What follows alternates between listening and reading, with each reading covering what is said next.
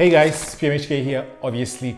Now, since I made a video on the iPhone SE 2020, I've kind of been looking for an alternative on the Android side, which will also not break the bank, which will also not gonna be as expensive as the flagships that are coming out now, which can cost up to 20-something thousand rand. Now, this device here that I have in front of me is the Galaxy A50. Now, this is not a brand new device. This is a device that was released back in 2019.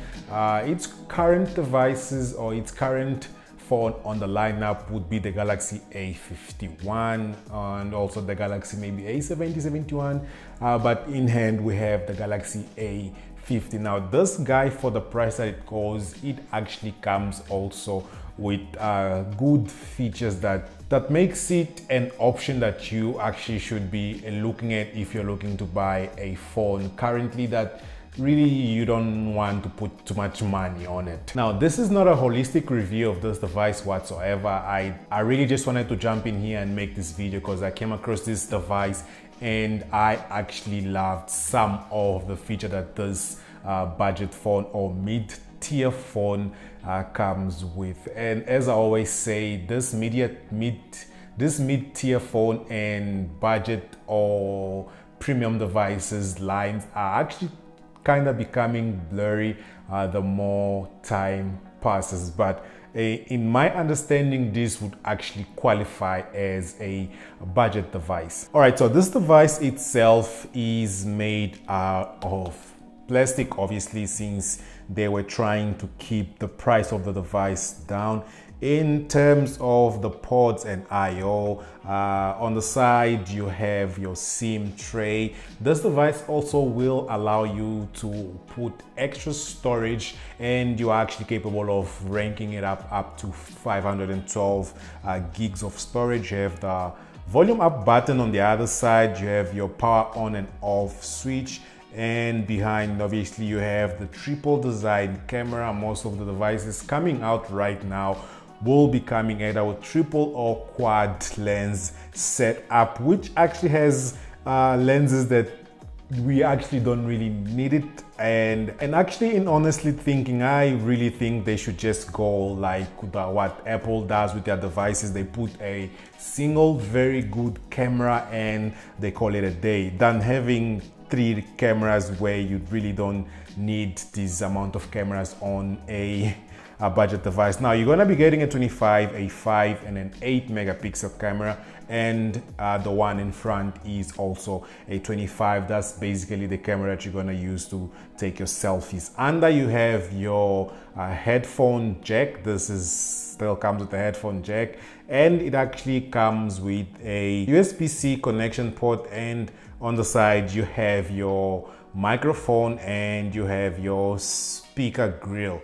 And that's basically about it in terms of what's on the hardware or what's on the outside of the phone itself. Now, in front is where actually the magic happens. This is an AMOLED display.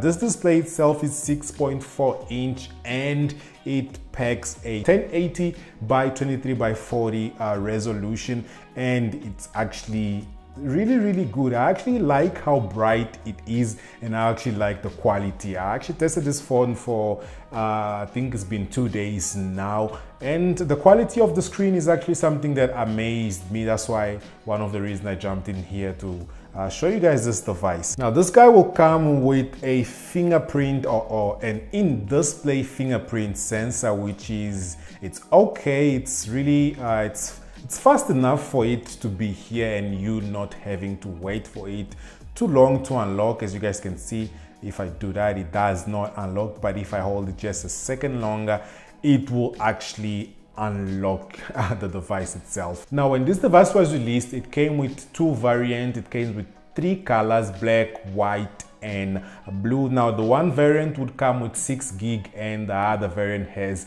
a 4 gig memory on the inside, and they actually both had only 64 megabytes of storage, which, as I mentioned, you can actually rank it up to 512 gig. Now, enough of features and what's or not. what, at least me, what I mainly use my phones for these days, if it's not for taking picture, is basically for media consumption. Now let's jump on maybe YouTube and see how good of a display this phone actually has. Android phone, I know in this channel we are mainly or most of the time speaking about iOS devices, and I've actually also seen in the comments that you guys want to start seeing more Android based devices, since those devices are actually quite much affordable. Now this phone actually has a good quality. I've already actually seen it play before, but as I said, it's an AMOLED display, so the quality when it comes to playing back media, it's actually going to be a really good one. Now as for the audio, it could actually have been better, but as again, this is a budget device, you're really not going to be getting state-of-the-art audio, and it only actually fires from the bottom, so if you're not careful and you cover the speakers, you're actually not going to be able to hear anything else playing. It actually muffles the whole sound itself. Now jumping in on the camera quickly, now this is not a proper camera test. Obviously always takes this camera test with a grain of salt, but let's take a picture of my Nintendo Switch controllers here just to show you guys how the quality of the camera kinda is. Now if I just snap there and let's go and view the picture, and yeah, it's actually really vibrant. And now let's go, you can actually also have live focus, hence the third camera that the phone comes with. So live focus normally is for the blurry background, as you guys can see me there. It doesn't really do that much justice on the corners, and you can actually also regulate. Let me just show you guys to you. You can regulate how much focus the camera actually picks right there. Let me take a picture and actually just show you guys at the maximum setting how it would look like. Okay, so you have live focus, you have the normal focus, you have video as well, and you have more modes. And obviously because it has 3 camera array, you're going to be able to take wider angle pictures. So this is as wide as it would get. Snap. And then this is the regular one. Snap there.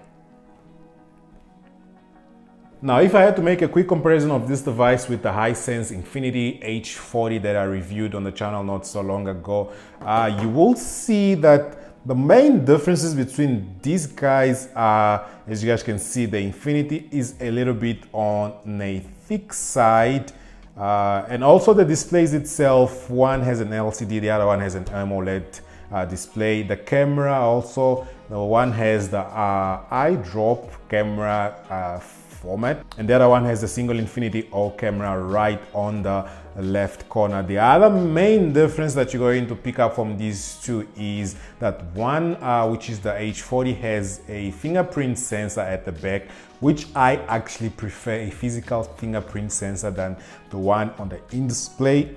And obviously the Samsung A50 would come with the fingerprint in display, which is actually okay. I actually have no problem with that, but I actually do prefer the one that comes at the back of the device itself. So yeah, this is gonna be it for this video. Make sure you let me know down in the comments which budget phones are you guys currently using, or which budget phones are you guys thinking of buying next. And as usual, make sure if you're not subscribed to the channel, you go and you subscribe to the channel. Make sure you give this video a thumbs up. Make sure also you click that notification bells button to get notified whenever I upload a video. And I'm gonna catch you guys on my next one. Peace.